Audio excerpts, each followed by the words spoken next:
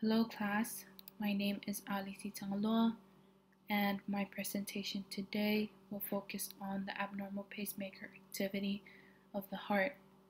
I hope that by the end of this presentation, I will be able to provide everyone with a better understanding of what an abnormal pacemaker activity is and basically just how the concept works.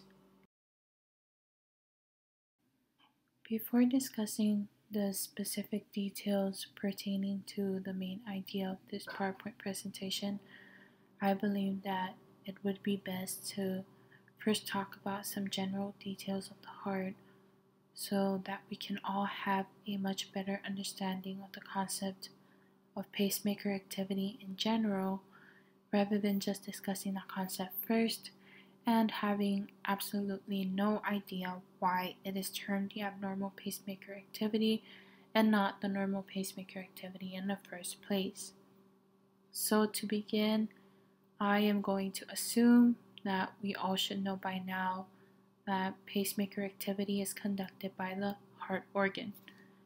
The question that remains is, which specific part of the heart displays this characteristic of pacemaker activity? The heart, one of the most important organs of the human body, contains two different specialized muscle cells. Those muscle cells are 1. Contractile cells and 2. Autorhythmic cells. Contractile cells account for 99% of cardiac muscle cells and are mainly responsible for contractions. So basically, they are in charge of the pumping mechanism. The small 1% that remains of the cardiac muscle cells are known as autorhythmic cells. These cells are the components of the heart that display pacemaker activity and are responsible for generating action potentials. A few details on action potentials within the heart. Unlike other muscle cells, cardiomyocytes or heart muscle cells have no resting membrane potential when it comes to generating action potentials. This is because the heart needs to work constantly to ensure that blood is pumped throughout the body. Action potentials in the heart are prolonged so that when one ends, another one is ready to fire, and the process keeps going and doesn't stop. Since we are going to talk about pacemaker activity, we're not going to go into details discussing contractile cells. Instead, we are going to focus specifically on autorhythmic cells. Autorhythmic cells are located in 4 different sites of the heart. Those specific sites are shown in the image provided on this slide. The first site is the sinoatrial node, also known as the SA node. Number 2 is the atrioventricular node, also known as the AV node. 3, we have the bundle of His, also called the atrioventricular bundle. And lastly, we have the Purkinje fibers. The image displayed on this slide shows the location of each site in the heart. Looking closely, the SA node, that small specialized region, is located near the opening of the superior vena cava in the upper right atrial wall. The AV node is found at the base of the right atrium, just above the junction that divides the ventricles and atria. As for the bundle of His, one can clearly see that that region originates from the AV node and extends downwards to form bundle branches dividing the left and right ventricles. The branches formed by the atrioventricular bundle curve around the ventricular chamber tips and travels along the outer walls. As for the Purkinje fibers, they extend from the atrioventricular bundle and spread like twigs on a tree branch throughout the ventricular myocardium. The autorhythmic cells in each of the specialized regions of the heart have different rates of slow drift to threshold. The cells also differ in the rates at which they can cause action potentials. Under normal resting conditions, the autorhythmic cells generate a different number of action potentials based on where they are located. The SA node rate is 70 to 80 action potentials per minute. The AV node rate is 40 to 60 action potentials per minute. And the bundle of His, along with the Purkinje fibers, generate approximately 20 to 40 action potentials per minute. The normal pacemaker of the heart is the sinoatrial node. The SA node being the region with the fastest rate of autorhythmicity of 70 to 80 action potentials per minute, drives the heart, particularly the contractile cells, to beat and contract at its pace set. One can ask, so how about the slower rates exhibited by other specialized sites?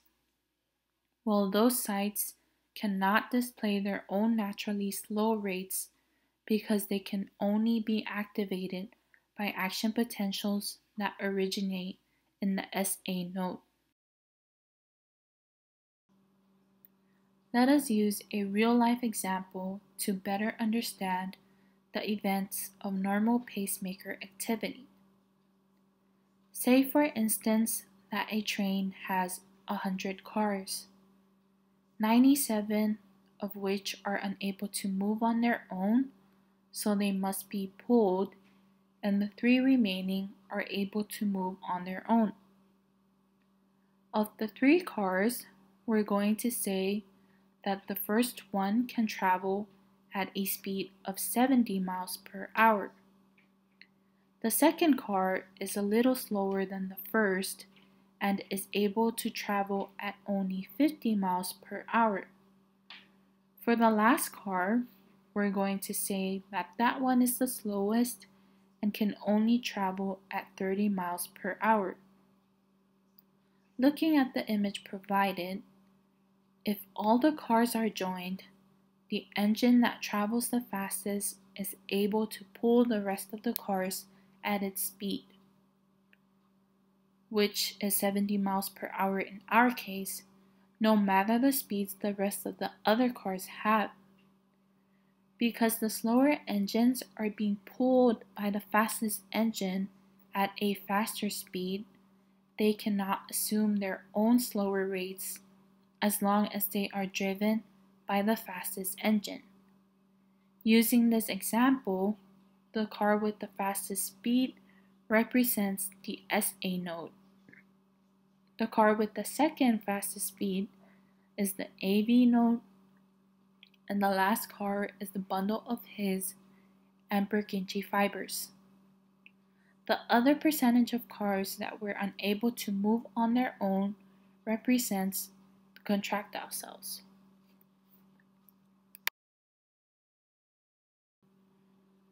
Now that we understand how normal pacemaker activity works, we are going to shift our focus to now understanding what an abnormal pacemaker activity looks like. We will be using the same example that we used for normal pacemaker activity, but this time a few things are going to change. In a representation of abnormal pacemaker activity, using the train example with 100 cars, as shown in the image provided, the fastest engine breaks down and the second fastest engine comes in and starts pulling the rest of the cars at its pace, which we said was 50 miles per hour. This situation is a close representation of when the SA node is damaged. One of the most common causes of SA node failure or dysfunction is heart disease. Other causes include and are not limited to tears of the heart tissues, scarring from heart surgery, and even from taking certain medications. When the SA node faces damages, the AV node steps in and assumes pacemaker activity at its pace of 40 to 60 action potentials per minute. If for some reason impulse conduction between the ventricles and atria becomes blocked, the atria then continue at the usual rate of about 70 beats per minute, while the ventricular tissue assumes the autorhythmic rate of 30 beats per minute as initiated by the Purkinje fibers. This situation represents the breakdown of the second car, in our case is the AV node, so that the slow third car, which represents the Purkinje fibers, gets disconnected from the lead car, which is the SA node. In situations where the conducting tissue between the ventricles and atria is damaged, a complete heart block can occur. When the ventricular tissue assumes a rate of 30 beats per minute, it typically means that it can only support sedentary existence where the body can enter a comatose state. There are also certain situations where the Purkinje fiber depolarizes at a much faster rate compared to the SA node. The initiation of a premature action potential or a premature ventricular contraction that spreads before the SA node can generate a normal action potential occurs at an abnormally excitable area called the ectopic focus. A constant discharge by the ectopic focus can shift pacemaker activity from the SA node to the ectopic focus. When that occurs, the heart rate greatly accelerates for a period of time until the ectopic focus returns back to normal. Abnormally irritable areas of ectopic focus are typically linked to heart disease and are mostly caused by anxiety, excess caffeine, sleep deprivation, and alcohol consumption. In cases where the heart is too weak to perform pacemaker activity, doctors can recommend several treatments. Treatments vary depending on the cause of abnormal heart rate. There are certain medications that can be prescribed to help pacemaker activity to return back to normal. If the medications don't work, the best option that most health professionals would then recommend would be using an artificial pacemaker. There are many different types of artificial pacemakers, but they all serve the same function. An artificial pacemaker is an implanted device that can be inserted just under the skin of the chest to assume the role of normal pacemaker activity. This device has two different parts. It has a pulse generator that stores the battery and a microcomputer, and it also has leads, which are wires that are threaded through myocardial veins and implanted into the heart muscle. The pacemaker works by sending impulses to the heart muscle and sensing the heart's electrical activity. So when the pacemaker senses a drop in heart rate, it can then fire an electrical impulse and tells the heart muscle to contract, thus creating a heartbeat. That concludes my presentation for today. I hope I helped you all gain a better understanding of the abnormal pacemaker activity concept. If there are ever any questions, please feel free to check out the sources listed on this slide. There are also a lot of available resources online to obtain information pertaining to pacemaker activity. Thank you for taking the time to listen through my whole presentation. God bless.